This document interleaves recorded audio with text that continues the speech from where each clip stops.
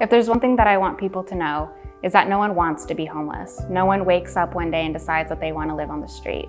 It's not an individual issue or problem, it's a community issue that we really need to work together to try to solve. It really requires everybody's concerted effort and understanding of the root causes and contributing to the solutions for the problem. The key to solving homelessness is housing, and PATH does that by providing wraparound services to those who most need it.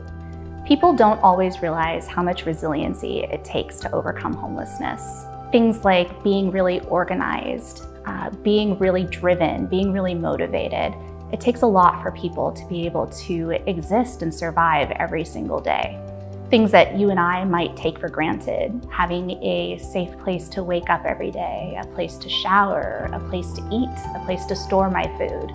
People have to incorporate that into their everyday lives and schedule and be very organized for it, while also trying to accomplish something really challenging, being able to find housing.